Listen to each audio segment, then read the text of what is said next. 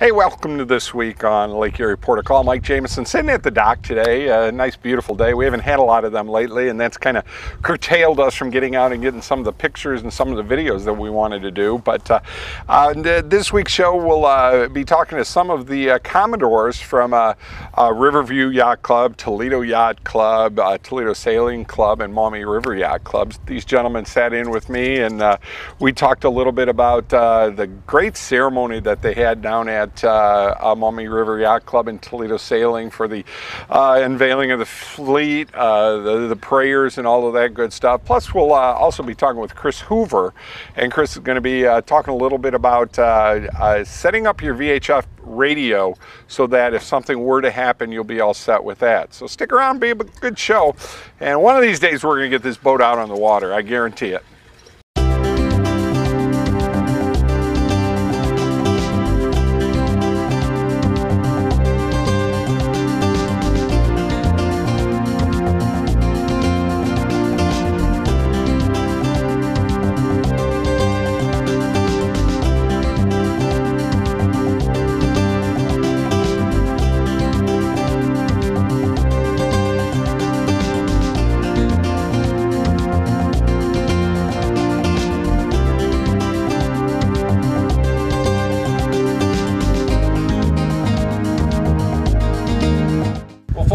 Rainy, dismal day out here, but we're here at Toledo Sailing Club down here off of Broadway. We've got some of the commodores and past commodores from some of the best yacht clubs in this area right here. And guys, you know, I just want to say, first of all, thanks for spending some time with us here.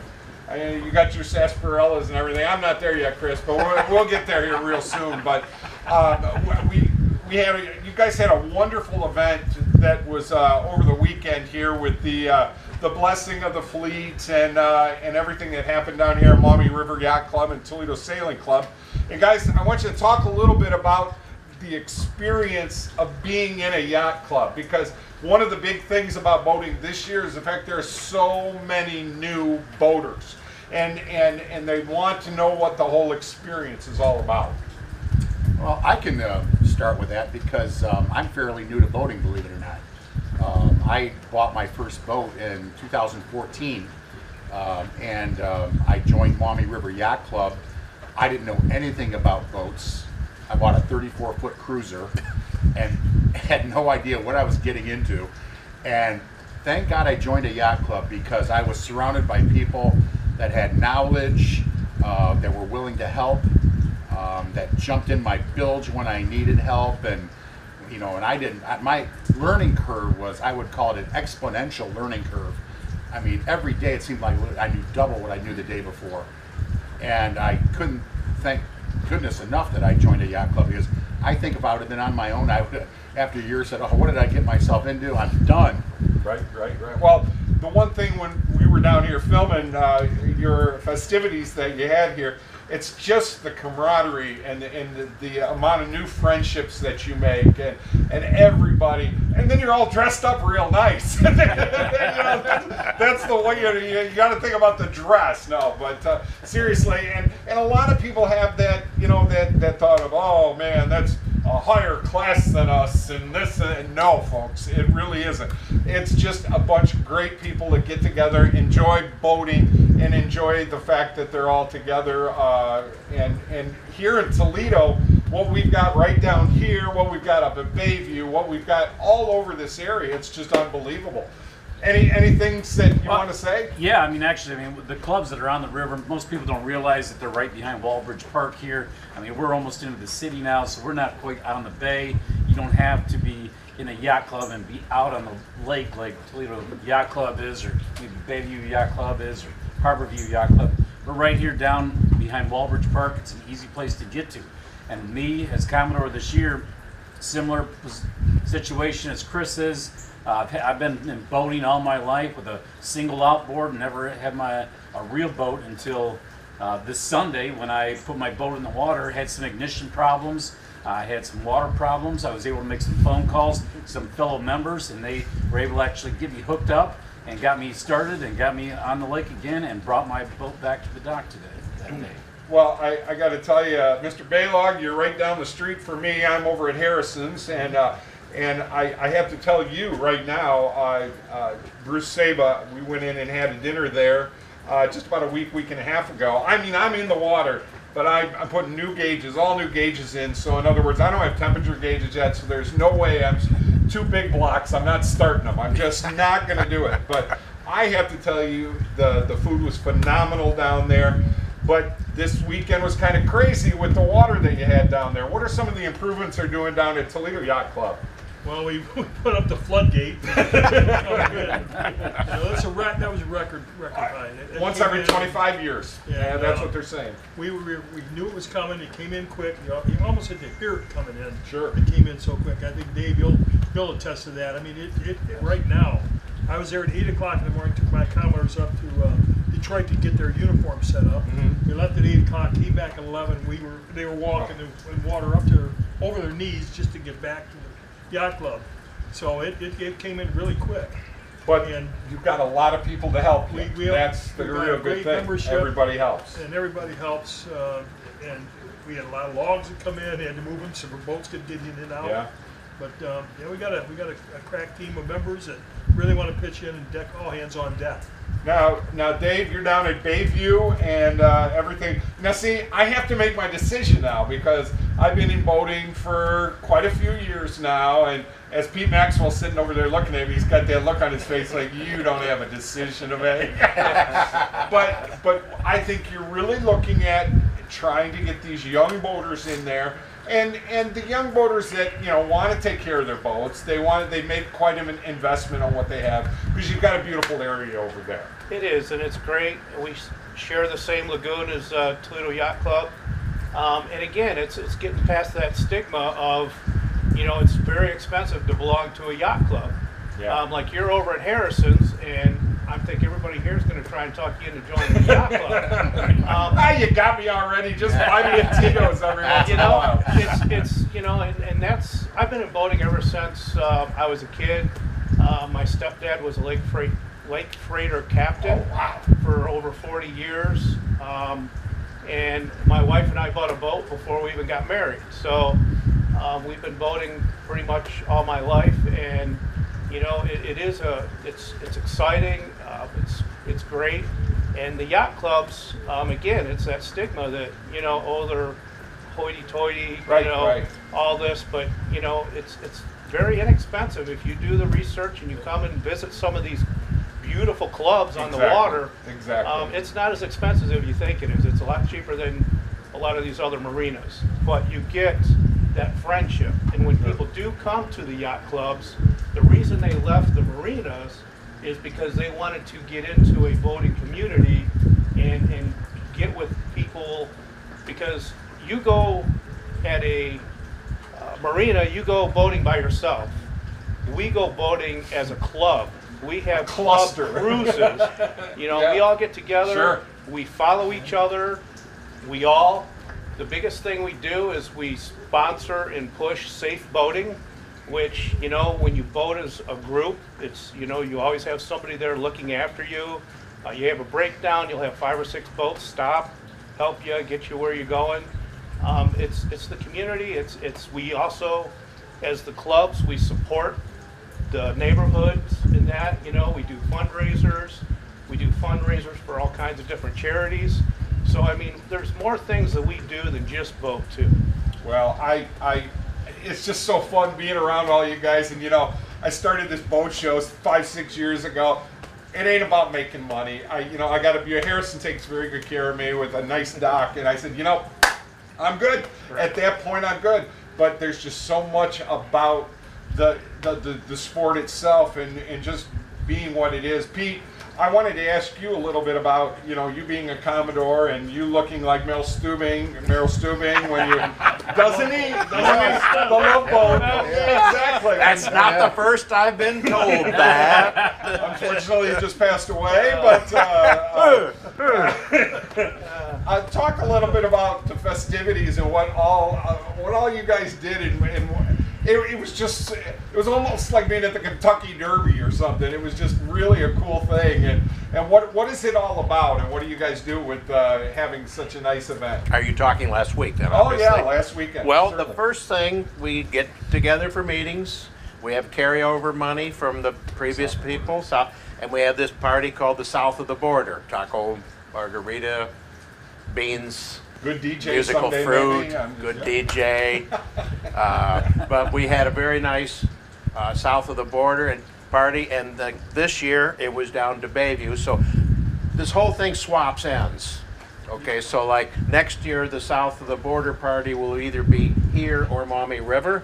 Okay. And then next year the opening of the port will be either at Toledo Yacht Club or Bayview Yacht Club. So Gotcha. it's a flip-flop. And everything went very well, other than we couldn't have the boat parade, but the winds were so bad. But You had a lot of people down here, though. And- yeah, it was a lot of people. It was a nice party. yes, Great turnout, over 200. we were supposed to have a flyover that was canceled as well. But we did have the bagpipers Very cool. and Black Swamp Rowers. Black Swamp Rowers, a high school rowing team that. They weren't rowing, were they? No, they had their oars. They were saluting. was hoping, They were yeah. saluting us with their oars. Gotcha, And I gotcha. can Very cool. correct you. Those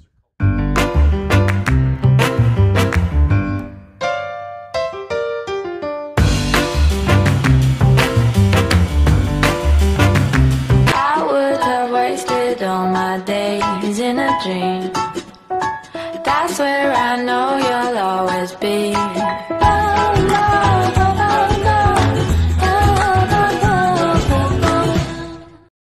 What can you expect from working with Fairway Independent Mortgage Corporation? Our branch manager, Marty Bin, can help you navigate through the loan process with the service and speed you deserve. Contact Marty today to get pre-qualified. Make your home buying dreams a reality. Call 419-481-8696 to speak with Marty Bin today. Different problems require different solutions. Seagate Roofing and Foundation Services has been solving water problems for over 30 years. We have the expertise to provide you with the best solution. Seagate replaces foundations, straightens walls, lifts sinking foundations, and waterproofs basements. Get your free estimate before you make a decision, because you deserve to have all the facts. We are the local experts. 244 LEAK Seagate. When the power goes out, your life is disrupted. Heat, air conditioning, refrigeration, phones, all gone. Want to take back control? A Generac home standby generator protects your home against power outages every second of every day, all year long, automatically, whether you're home or away. Control your power, control your life with a Generac home standby generator. For a free estimate, call Schneider Sons Electric, 419-691-8284.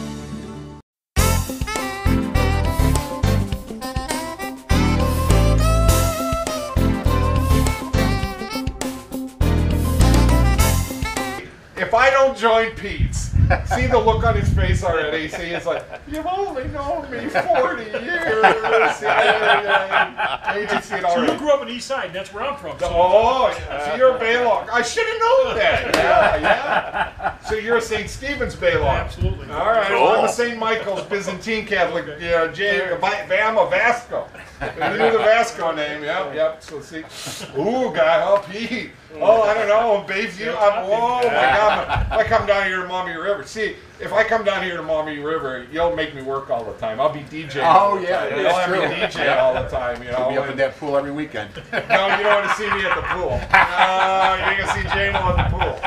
No, ain't gonna happen. Yeah. I didn't shave my chest for that. No, but seriously, guys, Jimmy, you got anything going on at the yacht club coming up? We have the Mills race coming up the week after next, or the next week. Okay. The 10th, we have a party on Thursday night, and the Mills race starts at 5 o'clock on Friday night. They race all night and end up put in Bay. Live entertainment, like 2-3 nights a week in We there do too. have live entertainment on Thursday night. On the island, we have a ditch jockey coming in from Columbus, and we have Probably second best DJ. 110 boats have already registered for the race. Wow. So it'll be a good race over there. So Fantastic. Well, I'm coming over for dinner here in the next week. You know, Mr. Saba is one of my dearest friends. I love him to death. We're going to do a segment on the show with him. Great. And coming up real soon. Chris, you guys, what's going on down at Maumee River? All kinds are going on. Every 2 weeks we have Sunday Fun Day that happens with live entertainment at our pool. We have Friday, the 4th Fridays of each month, we have music on our deck for our dinner. We have dinner service throughout the week. We have a full staff. So we won't run a little bit different than that, but also this weekend I have to go to a cocktail party at Point Place's Regatta in the afternoon, and then I drive up to Grosse Ile for their ball in the evening. Wow. Wow, you guys are busy. Pete, what's up, man? Well, we're the second homecoming regatta coming up. Father's Day weekend, June 18th and 19th. Friday night is called the $1.98 Beauty Yeah, I gotta see. I wanted to host that. I know you got guys, but I know a guy too. So I'm just saying. We will have a tent down below. And there will be no video. There'll be no video. You're not invited. Man. So what contestant are you? Not this year. So that is an awesome night. We'll have buses coming in from Ford Yacht Club, Elbamar. We'll have people come. 1 by land, 2 by sea, you know, all that kind of stuff. Alone again here, yes, maybe? Alone again, probably your boat probably Alone here. Again will be here. And then Saturday night, we had a band here Saturday evening, East River Drive. They've been around quite some time. Great band. We have our cocktail party, of course, and we got my friend Johnny Rodriguez. We plan on the deck during the cocktail hours, 2 to 5:30, I believe. So we're scrambling to get that wrapped up because my head's spinning with this south of the border. Now I've got that behind me. That's good. Dave, what you got going on at Bayview? Well, of course, I'll be a part of all these regattas that are coming down here early this year. We do have our regatta. Ours is in August, 20 and 21st. And we are having Mustang Sally, which plays over. They're a great band plays too. over at Put-in Bay all the time. yeah. And that's on Friday, and on Saturday we're going to have the Legends that are going to be playing there. We've got a 5-club poker run coming up. We've got a trip going to Kelly's. We got a trip to Cedar Point. I mean, we've got a lot going on to Maumee Bay State Park. So I tell you, I can't even tell you how much history in boating is sitting here right now. And seriously, and I mean, we laugh, and that's one of the best things about boating. We all laugh. But the history of what's going on in the Toledo area, and you can sit with these guys and have a beer and talk and learn things about what's happened in this area, and it's just really a good, fun time. Gee, Chris, you have something quick you wanted to say? Now I don't know what it's going to be. No, I was going to say, I know what I was going to say, is that we're talking about these events that they go to. In August, we are getting together with Toledo Sailing Club. We're joining forces and going out to Kelly's Island as a group. So we'll have about 15 to 20 boats out there sitting on the wall at the Seaway Marina. Yeah, you want to come along? And don't you every weekend at the pool have a Tootsie Roll dive? At the pool? Isn't that Of course you would know about that. Isn't that a big event? That's the only one where you bring the preschool I kept kids this down. good for about 8 minutes. I kept it good for 8 minutes, and then we just fell off the boat. Guys, thank you so much. I look forward to bringing the cameras out to all your events and working with you over the next few years. And I just really dig what you guys are doing, and you're all good people, and just kind of shows you all of the great things that can happen in boating here in the Toledo area, northwestern Ohio, and southeastern Michigan. We'll be right back. Hi, I'm Marty Sutter, president of Genoa Bank, a locally owned community bank providing a full range of banking services. At Genoa Bank, we believe a bank should do more than just conduct business. We generally care about the communities we serve, and we take our hometown commitment to heart. Our biggest investment will always be in you, whether it's a personal account or business. Genoa Bank is committed to outstanding service. We want to know you by name and help you with all your banking needs. Genoa Bank, we take your banking needs personally. Well, folks, here with Captain Chris. How you doing, buddy? I'm good, buddy. How are you? Yeah, It's good to see you. I figured I'd let you relax a little bit. You know, we spent a lot of time down here in the docks, and we were just talking with Bill over here at Harrison at Brenner 75, and they're looking at the fact that they're going to pretty much be booked up here, and that's incredible. I'm hearing that a lot. You know, even in Cleveland area, I'm hearing you can't get a dock in the Cleveland area. Yeah, it's Port nuts. Clinton, I'm hearing the same thing. A lot of new boaters coming in. And we had a rough weekend last weekend. That's you know, everything we had planned basically for the show we couldn't do because the weather was so bad and everybody was underwater. You got boats up in Port Clinton. I do. It was ugly. Bad. It was really bad. Docks breaking, a lot of boat damage. Luckily, mine were okay, but that goes back into planning for something like that. And are you floating or are you floating? Yep. You are. Well, that's well, I take that back. One of them is, one of them isn't. Okay. So the one I'm trying to sell, you know. But yeah, so it's a constant. You know, you got to double line sometimes and be ready for it and plan for the worst. And a lot of people couldn't even get to their boats because the water was so high. And that was almost, in fact, the road was closed where I was. And it was almost a blessing in one way because I would have gone up there and been very nervous and trying to do all this stuff in this wind, getting blown off. And it's just, you just have to trust what you did. And well, one of the things that what I wanted to talk to you about was the fact that, we bought a brand new VHF radio for, and it's one of the store brands. It's just a nice radio. And when I bought it and got it all set up, they never had anything that was the MMSI number. Right. Yep. Never had anything like that before. And as a side note, I found all of my old boating, my hailer, I found my radio and everything from my old boat back in 88, 87. Isn't that just like, right? And now it was white, it's dark yellow now. It's sitting up in my attic for so long. But so we got it all installed, everything's working, everything works good with it. But I didn't know, what I had to do for that boat, for that radio, so that if something were to happen, because they now have the technology, when you call the Coast Guard or whatever and you hit the red button, which is the emergency, you're able to you're actually able to they pinpoint where you're at. And that's the great thing about it. If you register it and if you do it to the full capabilities, they will know all your information. You push this button, they find out who you are, what boat is, who to contact, all this different stuff, if we set it up right and get it all set. Exactly. So if for some reason that you're not able to call a mayday and you're not able to talk on the radio, or something happens to you, God forbid, but your guest on board is freaking out, they can literally push that. Now, the Coast Guard's going to call. They're going to get a hold of you in one way or another and figure out what's going on. But the main purpose is they can know exactly who you are, what they're looking for, and if you have a radio that has the GPS built in, or you have it connected to your GPS, they will figure out your latitude and longitude also. Oh, wow. Yes. And it's not a very difficult thing. This is something this is one of the things that you do for people. I know you're so busy right now with all of these new boaters out there, and it's an everyday thing with you now. But you're able to help them set that up and get that all put together for them then too. Yeah, and basically, that you start. Oh, and me too. Right. Yeah. You start off by going either Boat US. You can go to United States Power Squadron. I think you went to Boat US, and you just go there, go online, and Google the MMSI number information, and what it is a form that you fill out, right? Yep. And it asks you all your information, all your boat's information. It's going to want to know Next of kin. Yep. And all of OH number, all this different stuff, the color, and all this different things, and then they will issue a number. And so when you get that number, I think it's like a 9-digit number or something like that. You will go to your radio, and each manufacturer radio is a little different. So you might want to look it up or go through the menu, and it will actually ask you, okay, enter MMSI number, and you put it in. Now be careful when you put that in, because I think you get one chance to put it in.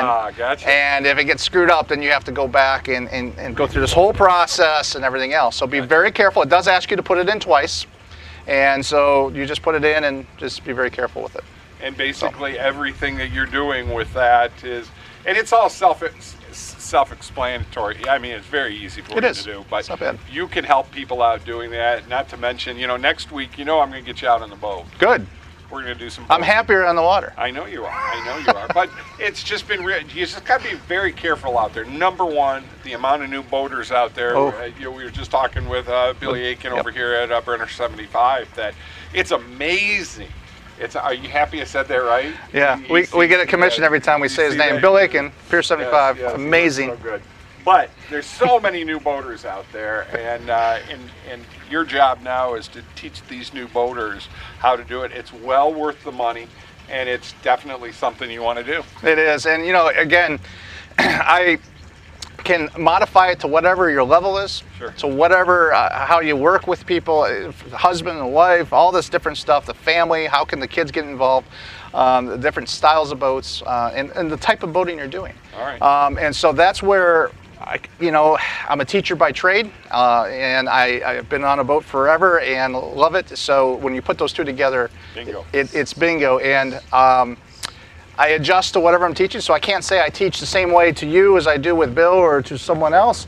You don't teach Bill anything? No, he's great. Man. Yes. He's a man. One thing I want you to do for me is I want to put some things here on my dock so that I can just, like what we did before last year, so that when my people that are on the boat with me, when they unhook the line, they just hook it right up there. And that's number one thing, is getting your dock set up. And so many people go on the boat and they don't think about that. Right. Have the lines that stay on your dock, have them set, put a hook out on the post so you can reach them. We were just talking, I was doing a lesson just before you over on a couple piers over, and we were talking about that. They do have these hooks that reach out, so whoever's on the bow, you're not reaching out, you're not jumping out. When I see people jumping off a boat and the boat's not tied up yet, okay, that might be good the first couple times, but that's not going to be good later on. I don't like to see people standing on the bow. I like them sitting down. And so you can easily, everything should be nice and easy, no panic. I'm not saying you're not going to be nervous, but no panic, nice and easy. And again, if something doesn't go right the first time, you just reverse back out. You just bail and do it again. There's nothing wrong with taking 3 times to dock a boat. That's why I have this show, folks, because of guys like him that are going to teach us all something good. Yeah, and let's get on your boat one of these days and let's run through these things. But something else, you talked about safety in new boats. Watch out for the things floating out in this river right now, especially after that storm and everything else. I mean, we have 3 logs just right in here that we had to watch when I was moving a boat for someone. And watch, be careful, go at a speed that you're comfortable with. Right. Make sure that things are running. I was working on another boat the other day. The gear shift was too hard. I had to take 2 hands to do that, and that's not a good situation. It's not a good sign. Well, thank you. Like always, the man knows what he's doing. I got some pretty good people around me now. You really do. You have some good people. They all know I'm not really a good boater, but the one thing I've learned over the years that I've been slow and steady. Yes. Slow. Nice and easy. Take a deep breath. Know your boat. Know what your boat's going to do, and you have to picture 30 seconds ahead of what is this boat going to do from here to there. And you got to, some people say, well, my boat drifts when the wind. Well, it's not a handicap. You just got to learn your boat and understand. It's like driving a big truck versus something else in the ice. Well, there you go. You have to understand what is it going to do when you hit an ice patch and get used to it. Gotcha. So. Now that's what I call a boating show right there. You got to see all the commodores. You got to see the captain and Tennille. There we go. I'm so happy that Bill Aiken introduced us. Wow. Yeah. That's awesome. Yeah. It's worked out well. It's worked out well. I feel I'm in the presence of the royalty of this show. That's awesome. Yeah, it's good stuff. It's good stuff. We're so far over time, folks. We got to go. God love you all. We'll see you next week. Right. We're going to get out on the boat, and Bill's going to take us out on a fast boat. He promised me he was going to take me out on a fast boat. He didn't say I was coming back. But wow. But yeah, we have some great parties down here at Brenner 75. They do it right, and we're bringing the drone down here. Oh, nice. I finally got the guts to take that thing up, so we're going to get some nice shots with the drone. So, folks, hope you enjoyed the show. We'll see you next week right here on Lake Erie Port of Call.